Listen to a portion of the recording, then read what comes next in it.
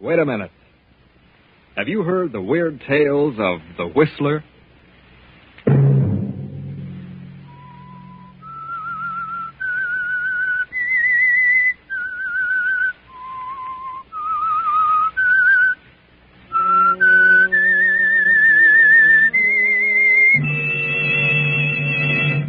I'm the Whistler.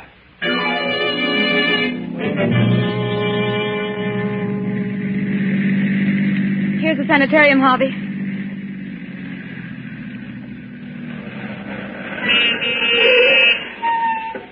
Is he still unconscious? Yes.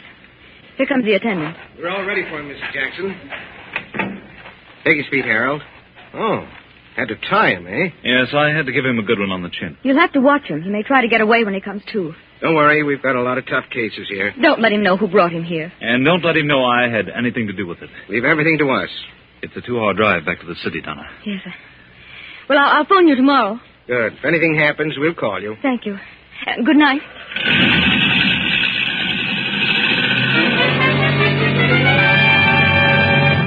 Saturday night, and again CBS presents The Whistler.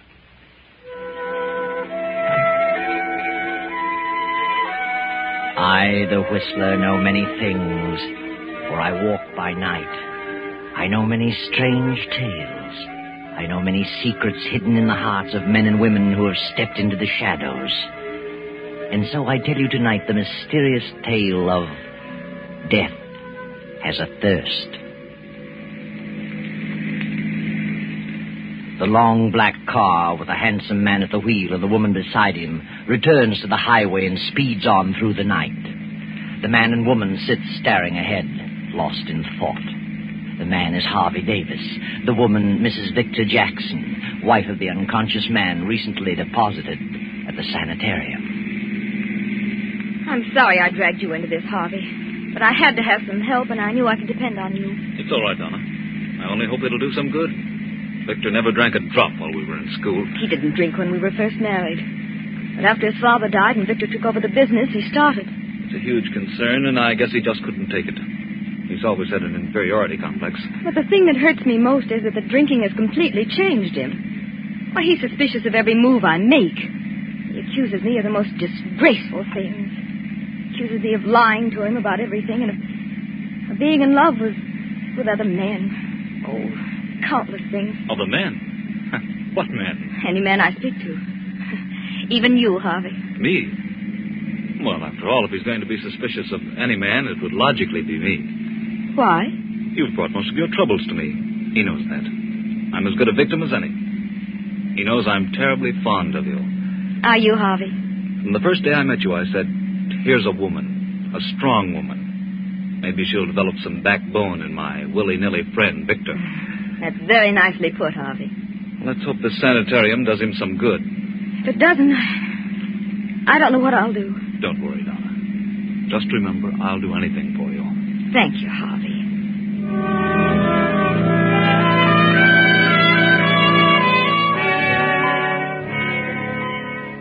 About midnight, the black sedan arrives at the Jackson mansion.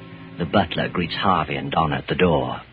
Evening, Mrs. Jackson. Evening, Mr. Davis. Evening. Dr. Saunders is in the library, ma'am. He's waiting for you. Dr. Saunders at this hour? What on earth does he want? You'd better see him, Donna. Maybe he knows. Well, how could he? Come with me, Harvey. Of course. Oh, good evening, Dr. Saunders. Good evening, Donna. Evening, Harvey. Hello, Doctor. This is quite a surprise. I can imagine. Harvey and I, we've just been for a little drive. I felt I needed some air. Oh, that's so. Did you come to see Victor? Victor isn't here. Really? But I know where he is. You do? He's in a cheap dive of a rooming house downtown. What? But that's impossible. That's where he always goes. Well, you're wrong this time, Doctor. I took him by force to a sanitarium tonight. Harvey helped me. Maybe they can do something for him. You told the sanitarium that I was his physician, didn't you? Yes. Well, they called me an hour ago. He's escaped. What? Oh. They said he came to and broke away from them. I know where he usually goes, and I can find him. If you want me to find him. Well, what are you inferring, Doctor? Donna, I know what you've been through with Victor. I know what a trial it's been. I've tried and you've tried. We've all tried everything we could do to make him stop. Not many women would have put up with what you have. We've dragged him through before. We probably can do it again. I just thought, well, maybe you'd had enough. You do know where he is? Yes, I'm pretty sure I know. Well, then find him. I'm determined to cure him if I have to take him to a desert island. That's an idea. A long ocean trip might be the answer. Should have to hog time. I could do that, too. Very well, I'll have a talk with him. I'll phone you in the morning. Good night. Good night, Doctor. Oh, Harvey. No. You've done your best, Donna. Oh, but I feel so hopeless. I don't know what to do. Try the desert island. Why not? Harvey, it might work, mightn't it? You can help. Your yacht. Dr. Saunders may be right. Oh, at least it's worth a try. I wonder. Please, Harvey, it may be the answer. I can't get away just now, but if you're determined, you're welcome to the yacht. Oh, please, I'd feel better if you came along. All right, Donna. I'll go. I'll arrange it. But he won't want to come. We'll take him aboard by force. Shanghai? Well, all right. Just let me know when you find him, and I'll arrange everything.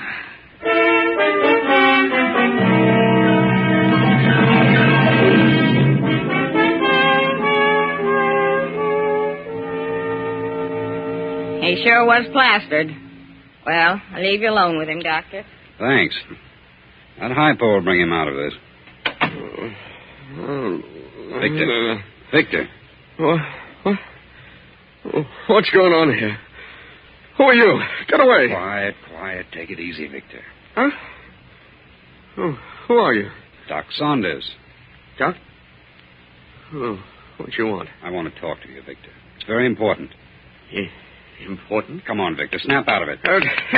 Hey, what's the idea? What you slapped me for? To wake you up. I've got to talk to you. Oh, hello, Doc. What are you after? Is your head clear? I guess so. Well, then listen to me. You know where you are? Yeah, my old haunt. You know how you got here? Well, let me see. I can't seem to remember. Well, I'll tell you where you're going if you don't pull yourself together. Where? To the insane asylum. Did you say asylum? I did. I haven't told you this, but your great-grandfather died insane. What? And that was your father's greatest fear, that he would be a victim. Oh. And there's nothing that hastens final mental breakdown more than alcohol. Insanity. Are you just telling me that? No, I can prove it. Good Lord. Do you want that to happen to you? Oh, no. Oh, but I just can't seem to quit. You're going away, Vic. Away? Where? I'm sending you on a long voyage with no liquor. Oh, no. No, you're not. No, now, I'll get hold of myself. You said that before. I can take it or leave it alone if I want to. But you haven't so far. You've gone from bad to worse. Now you're going where you can't get it. But, Doc, I can't. I'd die. I couldn't stand it. You'll stand it and like it. If I have to kill you. No, I won't be pushed around by anyone. I know who's back of this, Donna. She wants to get rid of me. Asylum, yeah. Yeah, that'd suit her fine. She'd like that. So she can cavort around with Harvey and all the others. Shut up, Vic. You're all planning to get rid of me. You don't like me. You're taking a trip. Get rid of me and you all share in the estate. Well, you'll see how much good it'll do. But you are taking a trip, Victor.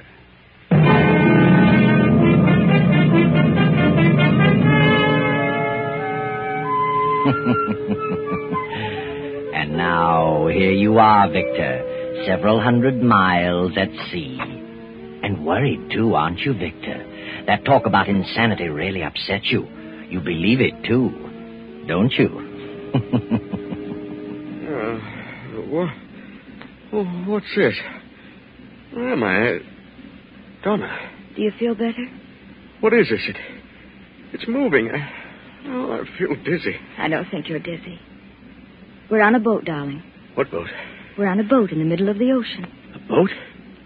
Doc Saunders.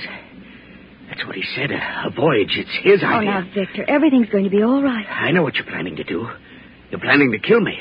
You want to get rid of me. Want me to die. You won't die. Whose boat is this? Harvey's yacht. Harvey. Now I know it's a plot. Now I know what it's all about.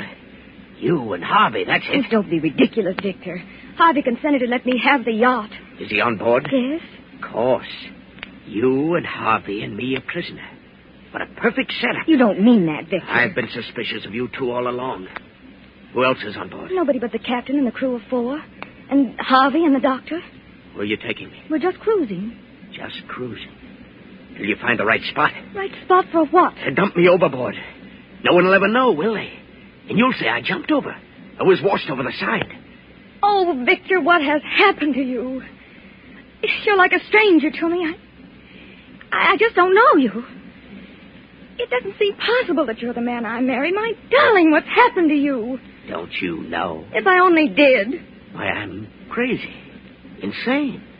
Surely you knew that. My great-grandfather was insane, and my grandfather, and undoubtedly my father, so why not me? You're talking nonsense. No. Hasn't Doc Saunders told you what he knows? No. Oh, come now. You three are closer than that. Stop talking such nonsense. I won't listen. I'm getting out of this cabin. I can't stand to be cooped up like No, this. please stay here for a while, Victor. Please. Here, I brought you some milk. Please drink it. Milk? Ah. Got a funny color to it. And it smells strange. What's in it? Arsenic? It's just plain milk, Victor. Now drink it. Do you like milk, Donna? Yes, I love milk. Then drink it yourself. Victor! Oh, all over my dress. You're trying to poison me, that's it. Now get out of here. Get out. Oh, Victor, please, darling. Get out!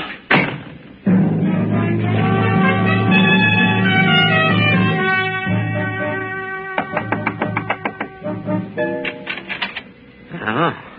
What do you want, Doc? How do you feel, Victor? They're trying to kill me. They plan to kill me. Who? Donna and Harvey. She just brought me some milk, and it had poison in it. I could tell by the color. I think you're imagining things, Victor. No, I'm not. They want me out of the way. I can tell. What made you think the milk was poisoned? It was a purplish color. Here's the glass. Smell it. Maybe I'm not so crazy I after didn't all. say you were crazy. I only want you to stop drinking. Drink may bring it on. Doc, where would they get poison? Oh, come now, forget it. Do you know where they get poison, Doc? I'll see you later, Victor. Maybe.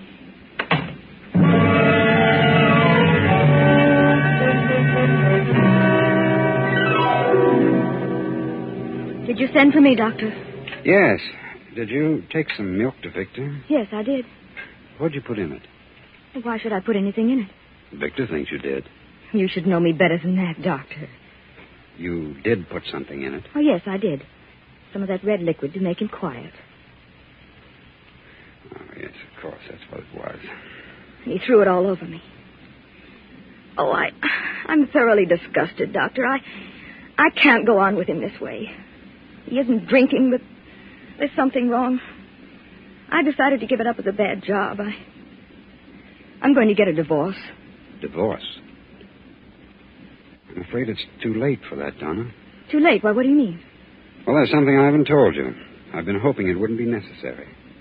But after today, I've given up all hope. Why can't I get a divorce? You can't get a divorce from an insane person. Insane? Good heavens. There's been a secret in Victor's family for several generations. Not even Victor knew it. It touched his father ever so lightly, but Victor has all the symptoms. And the liquor has hastened the crack up. I couldn't be certain as long as he was drinking. But today, I realized the truth. Well, I'm bewildered. I've never been so shocked in my life. I wish you hadn't told me. I'm sorry, Donna. I wanted you to be on your guard. He has some strange hallucination about you and Harvey. He thinks you're planning to do away with him. Do away with him?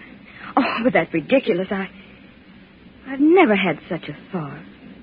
Never. Oh, but now I am frightened. Doctor, what about Alice? Your daughter's only 8 years old. There are no symptoms, and it may miss her entirely. But think what this will mean.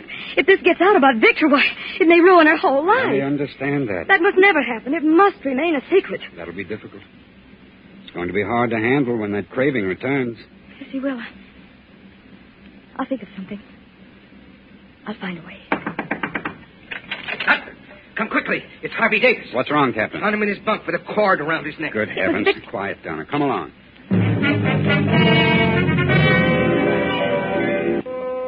Is he dead? No, he's breathing. Found him just in time. He'll be all right in a few minutes. Thank heaven. Harvey. Harvey. Donna, what's wrong? What's happened? Nothing much, Harvey. Just a little accident. You'll be all right. Oh, my throat. What's going on? You don't remember? No, I was just taking a little nap. I feel as though I'd been choked. Better tell him, Donna. Come along, Captain. Be any liquor aboard, Captain? Yes, Doctor. Several bottles in the locker in my cabin. Let's have a look. I keep it locked because, hey, it's been jimmied. Well, what do you know? It's all gone. I expected that. I'll skin those men alive. Don't blame the men, Captain. What do you mean? What the devil is that? We've hit something. Come on. Captain! What is it, man? What's wrong with you? The boilers blew up. We must have hit a reef. All three of the men with the crew were down there. We've got to abandon. I'm hurt bad, Captain. He's dead. See to the lifeboat. Round up the others. I'll go below. Yes, Captain.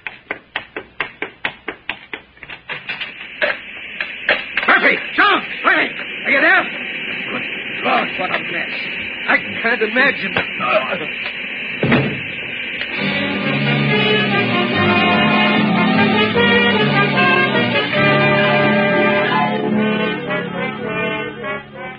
Two days pass. The sun beats down relentlessly on the 5 survivors in the open boat. The doctor watches anxiously over the still unconscious captain. Donna and Harvey keep a constant eye on Victor, who sits alone in the end of the boat staring at the horizon. How's the captain, Doctor? Still holding his own. Must have had a bad fall down that companionway. I don't think he fell. Good thing you went down after him. We're running low on water. I hope we sight some land today. How much water have you left in your canteen, Donna? Half full. Hey, look over there. What's that? Why, it's a ship. No, it's land. An island. Grab an oar, Victor. Come on, Doc.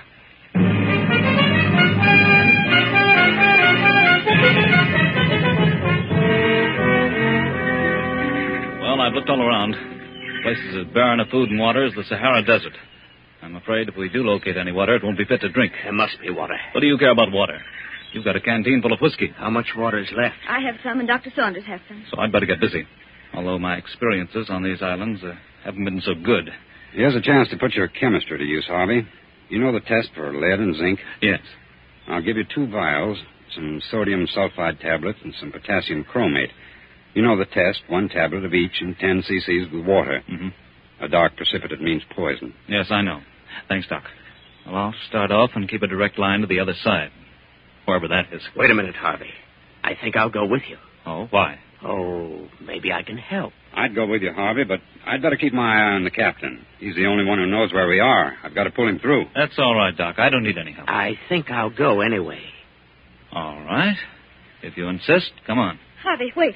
I'm going too. Why? Because I want to. We don't need you. But I'm coming just the same. Please, Harvey, I'd like to come. All right. Let's go.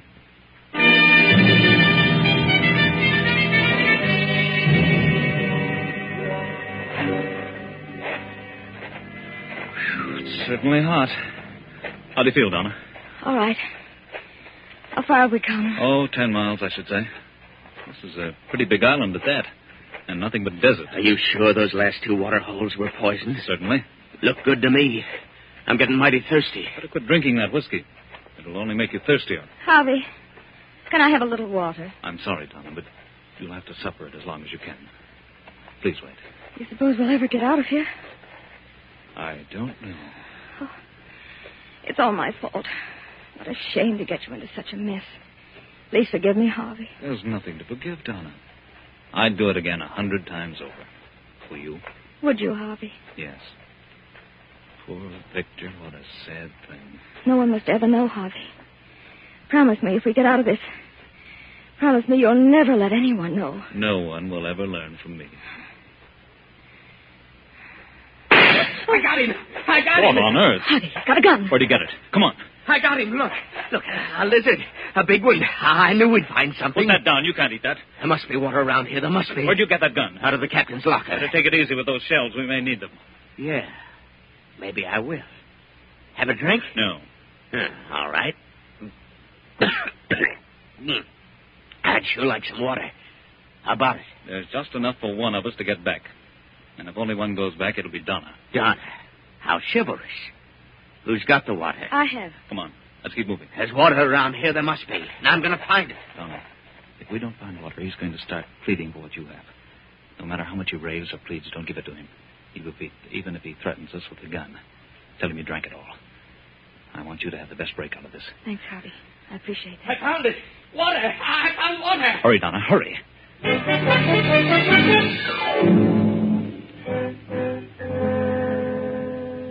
Well, what about it?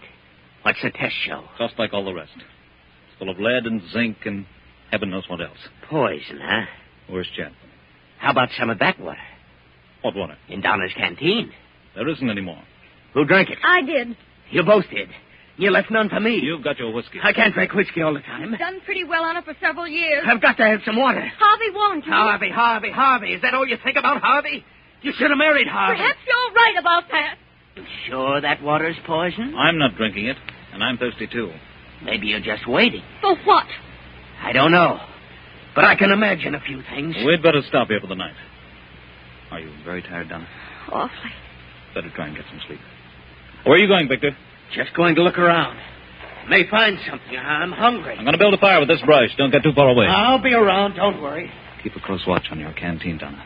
I have an idea what he's up to. I'll try not to sleep, but I'm dead tired. I'll do my best, Harvey. If he goes to sleep, I'll try to get that gun away from him. Good night, Donna. Good night, Harvey.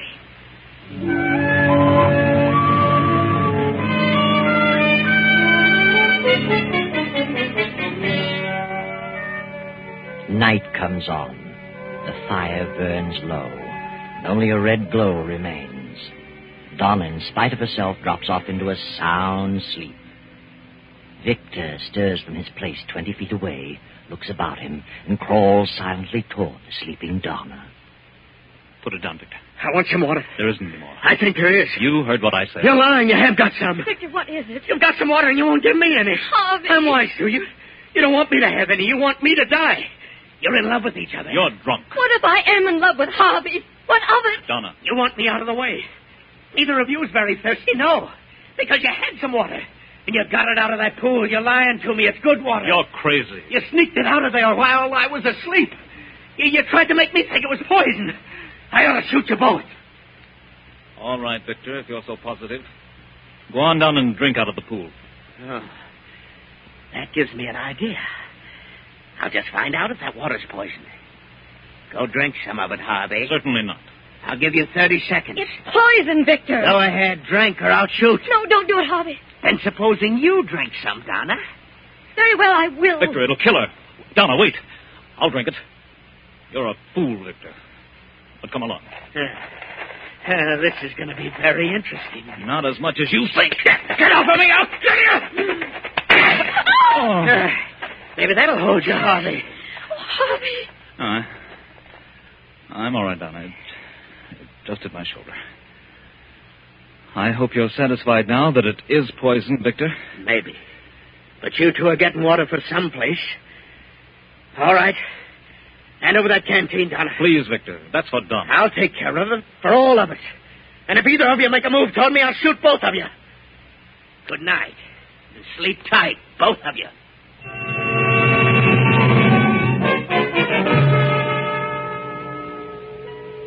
The night slowly fades, and the chill of dawn creeps in.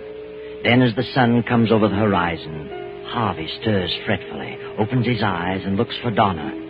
She sits beyond the dead embers of the campfire, her hands folded before her, staring blankly into space. Harvey raises up with a start and moves quickly to her side. Victor is sprawled on his back, the hilt of a hunting knife protruding from his breast. Donna. Good. What's happened to Victor? He's dead, Harvey. Dead? That knife. Why, it's yours, Donna. Yes, it's mine. Now no one will ever know. Will they, Harvey? No. I had to. Harvey, hello there. It's Dr. Saunders. Here we are. Oh, thank heavens we found you. We sighted a ship, built a signal fire. They're waiting for us. Well, what's this? Well, Victor must have gone crazy in the night and stabbed himself. Now, let me see. Well, he's dead, Harvey. How'd this happen? I told you he must have... Stabbed himself? No, he didn't. I stabbed him. It's my knife. I got to thinking and I did it. I crept over and I stabbed him. Oh, I see. When did you do this, Donna? It was not more than an hour ago. I couldn't help it, Doctor. I couldn't help it. Please, Donna, please. There's nothing to fear. I didn't want anybody to know. Because of Alice. They won't know, Donna. You didn't kill him. What? He's been dead for at least 3 hours. Oh, what do you mean? Look at his eyes. Look at his lips and his tongue. The swelling of his stomach. Did you test the pool, Harvey? Yes. Every pool we've come to has been heavy in mineral content. I warned him, but he thought we were lying to him. Last night he pulled a gun and took down his canteen. There wasn't much in it, but it was all we had. He's been drinking whiskey, so a little water wouldn't satisfy him. So he drank from the pool. Poor Victor. I guess it's just as well. Don't worry, Donna. No one will ever know. Will they, Doctor? There's nothing to tell. Except Victor Jackson poisoned himself in a fit of extreme thirst. No, Donna. No one will ever know. You did your best. You tried hard to make things work out. But somehow fate seemed to take things right out of your hands. But you know better, don't you, Harvey? You know what happened. Tell us, Harvey. Tell us. After Victor took the canteen from Donna and drank the few swallows in it, he fell off to sleep. Then I took the canteen and filled it from the poison pool. I knew he'd wake up with a greater thirst, and he did. But I'm not sorry. He's better off. And I found I do love Donna. And I'll take care of her for the rest of her days. There you are. From drama to tragedy. And from tragedy to a beautiful love story wherein they will live happily ever after. I know.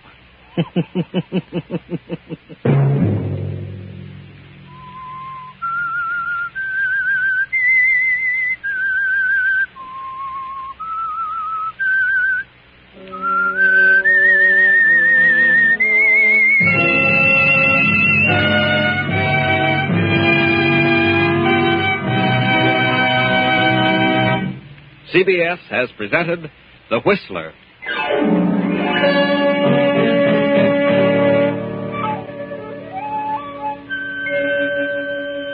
Original music for this production was composed and conducted by Wilbur Hatch. The Whistler stories are written and directed by J. Donald Wilson and originate from Columbia Square in Hollywood. Next week, same time, I, the Whistler, return to tell you the incredible tale of the Secret Seven. Good night. This is the Columbia Broadcasting System.